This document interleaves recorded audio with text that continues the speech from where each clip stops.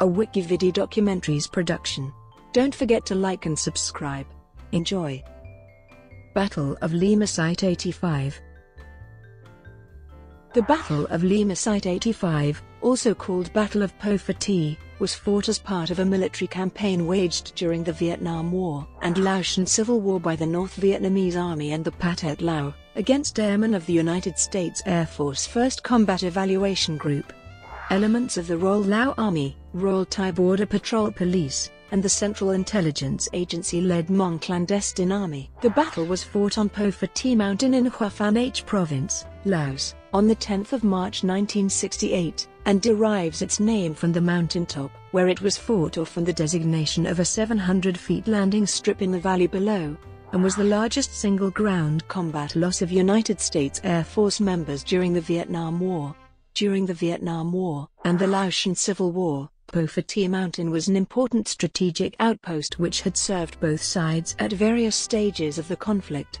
In 1966, the United States ambassador to Laos approved a plan by the United States Air Force to construct a TACAN site on top of Phou Pha Thi, as, at the time, they lacked a navigation site with sufficient range to guide U.S. bombers towards their targets in North Vietnam. In 1967 the site was upgraded with the air transportable all-weather and TSQ-81 radar bombing control system.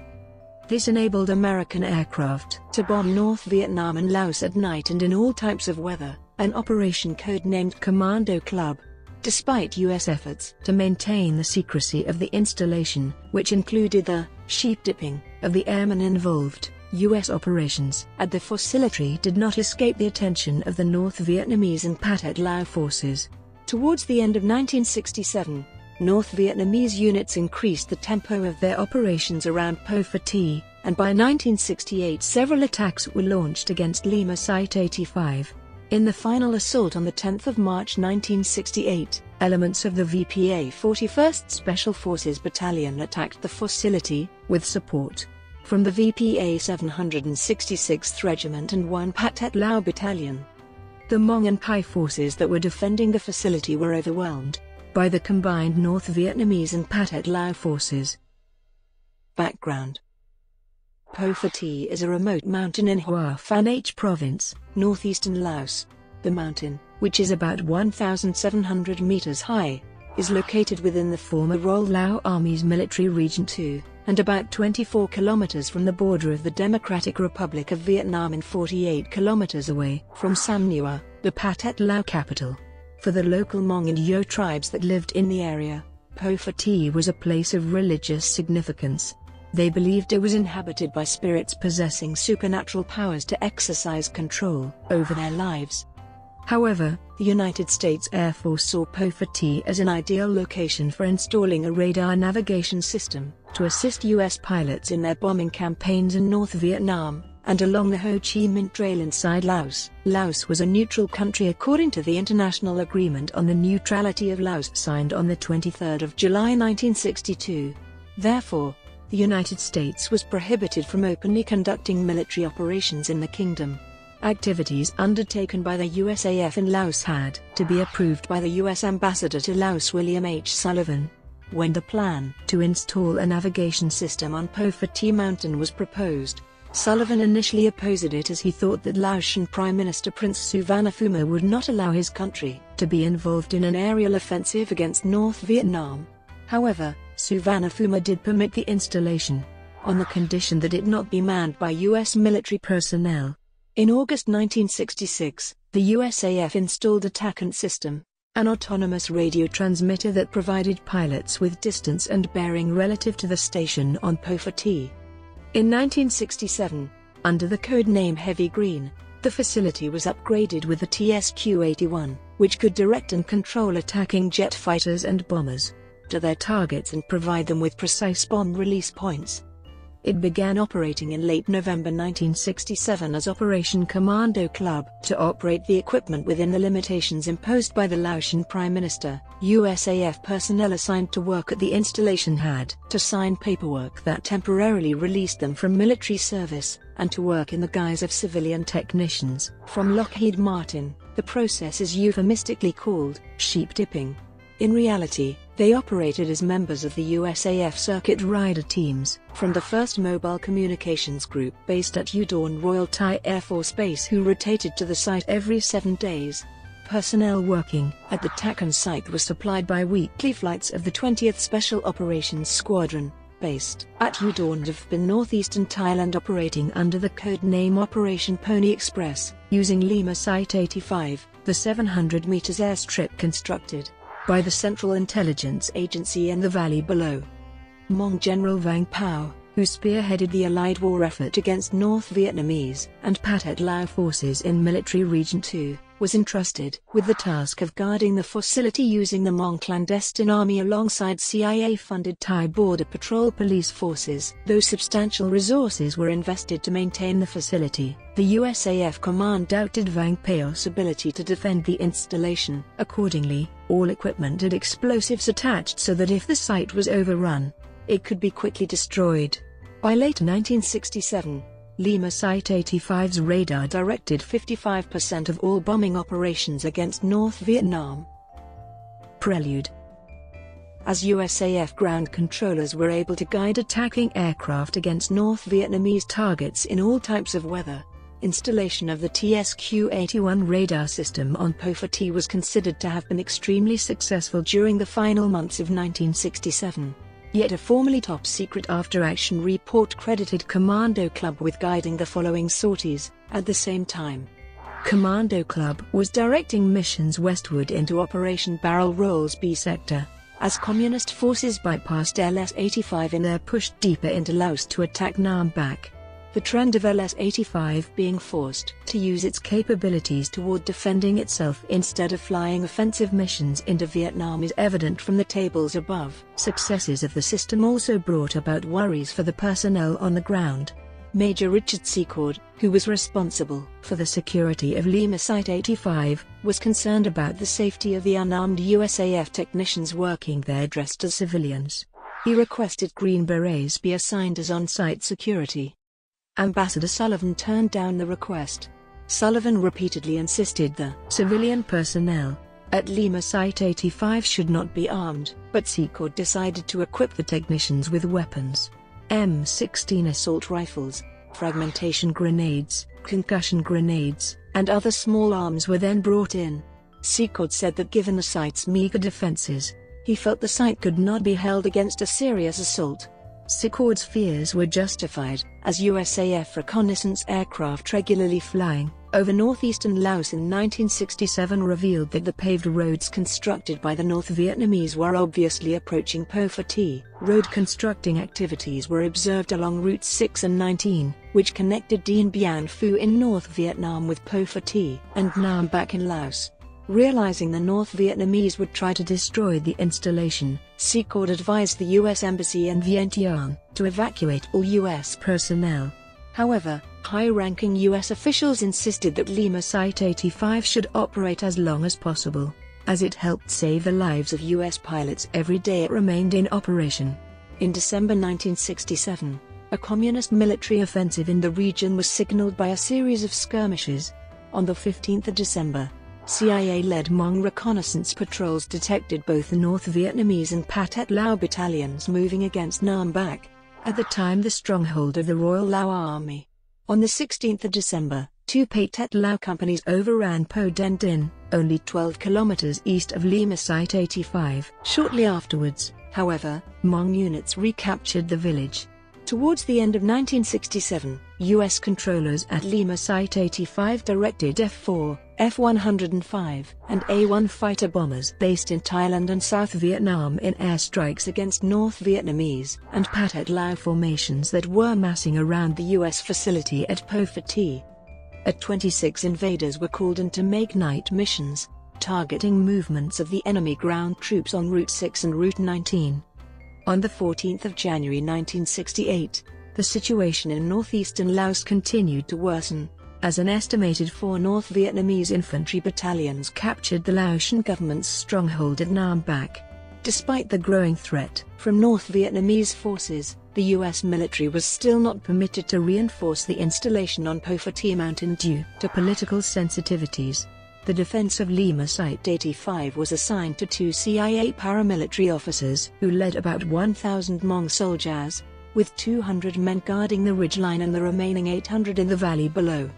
They were reinforced by a Thai Border Patrol Police battalion of 300 men.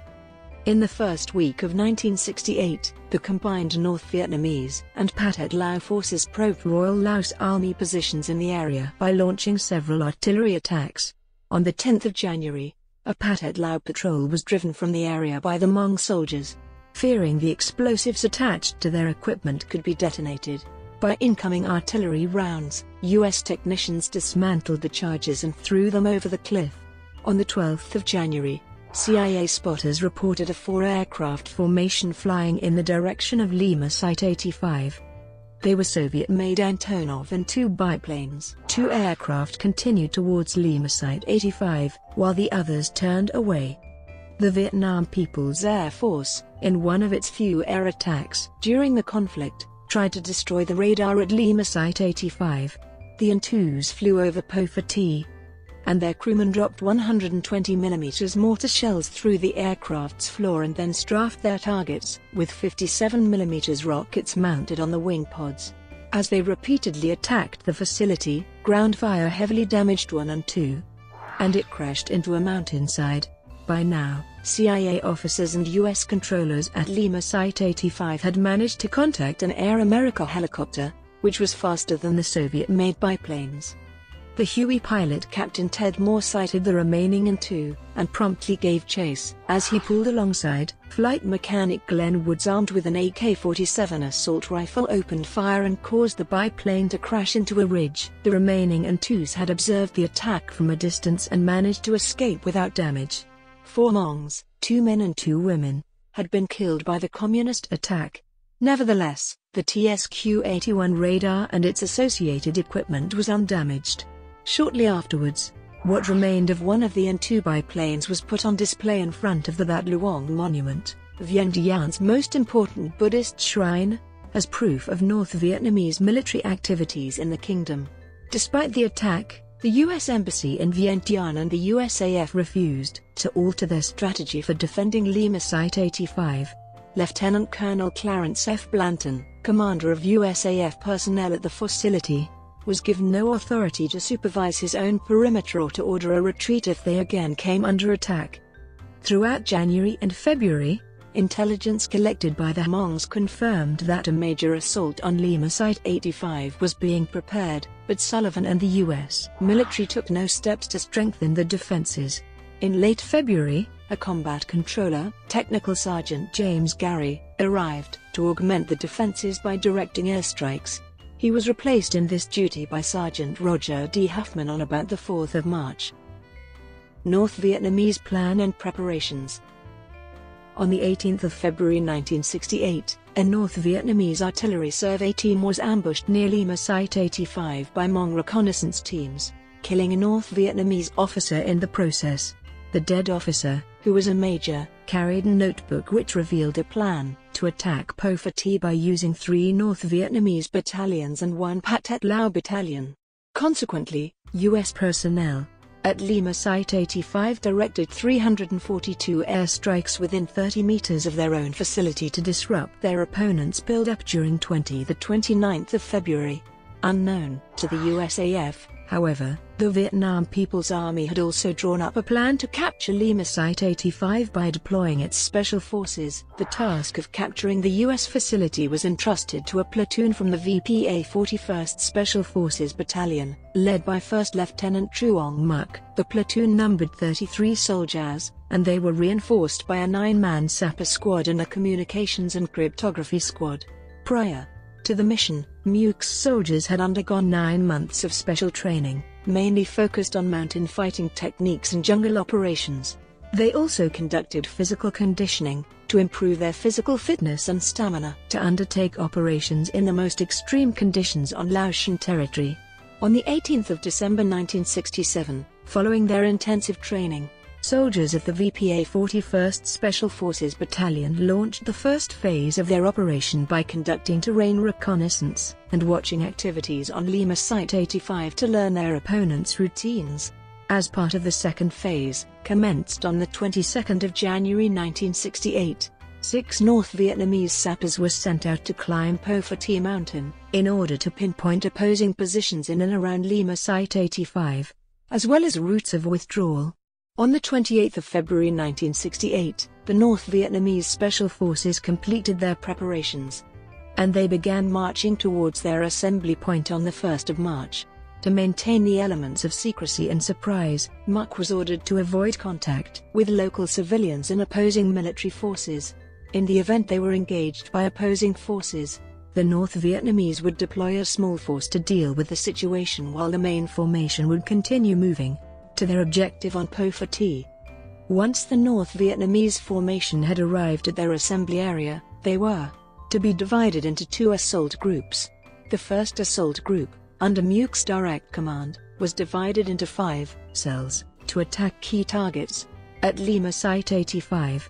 Cells 1 and 2 were given the mission of capturing the communications center, with the latter given the secondary role of supporting Cell 3, which was given the main mission of seizing the Tacan site and eliminating all U.S. personnel. Cell 4 was to capture the airstrip, and Cell 5 was placed in reserve. Second Lieutenant Win Viet Hung was given responsibility to lead the second assault group with the mission of neutralizing the Thai positions. The attack would commence during the early hours of 9 or the 10th of March. To capture Lima Site 85, the North Vietnamese Special Forces were equipped with 3 Chinese-made K-54 pistols, 23 AK-47 assault rifles, 4 7.62mm carbines and 3 rebounds per game 7 rocket-propelled grenade launchers. They carried 200 rounds of ammunition for each AK-47 rifle, 6 rounds for each rebounds per game, 400 grams of explosives, and 6 hand grenades. The weapons load, in addition to 15 days of rations and other personal items, required each North Vietnamese Special Force soldier to pack between 42 kilograms to 45 kilograms. Shortly after the North Vietnamese Special Forces arrived at the assembly point, they moved off to an undisclosed location for 2 days to test fire all their weapons and to ensure their explosives were in good working order. Then, in an attempt to fool Hmong and U.S. intelligence, the North Vietnamese made diversionary movements against Muang Son to cover their main assault. On the 9th of March, elements of the VPA 41st Special Forces Battalion arrived in the vicinity of Phou Pha Thi, where they made final preparations for their assault.